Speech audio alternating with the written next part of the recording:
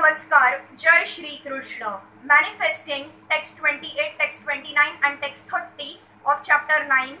The passing away of Bhismadeva in the presence of Lord Krishna, first canto, creation of Srimad Bhagavatam. Text 28. Dharmartha kama moksham shacha saho payan yatha mune nanakhyaneti haseshu varnayamas tatvavita. Then he described the occupational duties of different orders and statuses of life, citing instances from history, for he was himself well acquainted with the truth. Incidents mentioned in the Vedic literatures, such as the Puranas, Mahabharata and Ramayana, are factual historical narrations that took place sometimes in the past, although not in any chronological order. Such historical facts, being instructive for ordinary men, were assorted without chronological reference. Besides that, they happen on different planets, nay, in different universes, and thus the description of the narrations is sometimes measured by 3 dimensions. We are simply concerned with the instructive lessons of such incidents, even though they are not in order by our limited range of understanding. Bhismadeva described such narrations before Maharaj Yudhishthir in reply to his different questions. Text 29.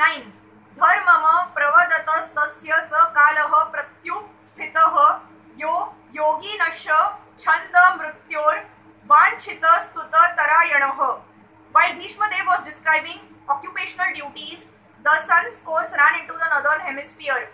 This period is desired by mystics who die at their will.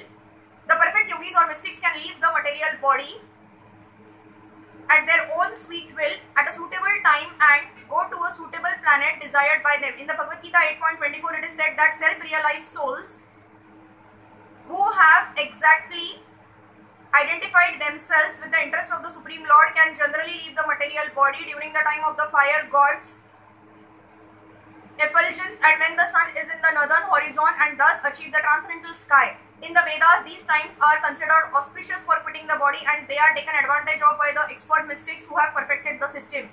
Perfection of yoga means attainment of such supermental states as to be able to leave the material body as desired. Yogis can also reach any planet within no time without a material vehicle. The yogis can reach the highest planetary system within a very short time, and this is impossible for the materialist. Even attempting to reach the highest planet will take millions of years at a speed of millions of miles per hour. This is a different science and Bhismadeva knew well how to utilize it. He was just waiting for the suitable moment to quit his material body, and the golden opportunity arrived when he was instructing his noble grandsons, the Pandavas. He thus prepared himself to quit his body before the exalted Lord Shri Krishna, the pious Pandavas and the great sages headed by Bhagwan Vyasa, etc., all great souls. Text 30. Tadopa samarutya giraha sahasranira vimukta sangam mana adi purushe krishne lasat pita pate chaturbhuje puraha sthite amilita drugavya dharayata. Thereupon that man who spoke on different subjects with thousands of meanings and who fought on thousands of battlefields and protected thousands of men stopped speaking and being completely freed from all bondage, withdrew his mind from everything else and fixed his wide open eyes upon the original personality of Godhead Shri Krishna, who stood before him four-handed, dressed in yellow garments that glittered and shined. In the momentous hour of leaving his material body, Bhismadeva set the glorious example concerning the important functions of the human form of life.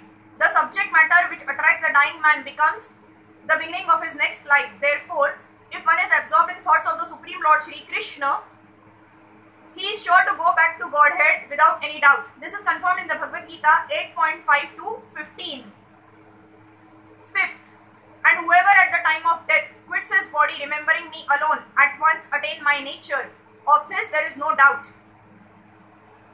Sixth, whatever state of being one remembers when he quits his body, that state he will attain without fail. Seventh, therefore Arjun, you should always think of me in the form of Krishna and at the same time carry out your prescribed duty of fighting. With your activities dedicated to me and your mind and intelligence fixed on me, you will attain me without doubt. Eighth, he who meditates on the Supreme Personality of Godhead his mind constantly engaged in remembering me, undeviated from the path, he, O Parth, Arjun, is sure to reach me. Ninth, one should meditate upon the Supreme Person as the one who knows everything, as he who is the oldest, who is the controller, who is smaller than the smallest, who is the maintainer of everything, who is beyond all material conception, who is inconceivable, and who is always a person. He is luminous like the sun, and being transcendental, he is beyond this material nature. 10th, one who at the time of death fixes his life air between the eyebrows and in full devotion engages himself in remembering the Supreme Lord will certainly attain to the Supreme Personality of Godhead. 11. Persons learned in the Vedas who utter Omkar and who are great sages in the renounced order enter into Brahma. Desiring such perfection, one practices celibacy. I shall now explain to you this process by which one may attain salvation. 12. The yogic situation is that of detachment from all sensuous engagements.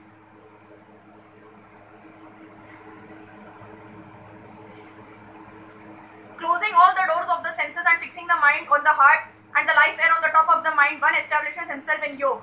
13. After being situated in this yoga practice and vibrating the sacred syllable Om, the supreme combination of letters, if one thinks of the Supreme Personality of Godhead and quits his body, he will certainly reach the spiritual planets. 14. For one who remembers me without deviation, I am easy to obtain, O son of Prutha, because of his constant engagement in devotional service. 15. After attaining me, the great souls who are yogis in devotion never return to this temporary world which is full of miseries, because they have attained the highest perfection.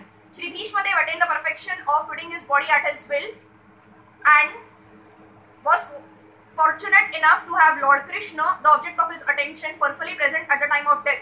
He therefore fixed his open eyes upon him. He wanted to see Shri Krishna for a long time out of his spontaneous love for him. Because he was a pure devotee, he had very little to do with the detailed performance of yogic principles. Simple bhakti yoga is enough to bring about perfection. Therefore, the ardent desire of Bhismadeva to see the person of Lord Shri Krishna, the most lovable object, and by the grace of the Lord, Shri Bhismadeva had this opportunity at the last stage of his breathing. Hare Krishna.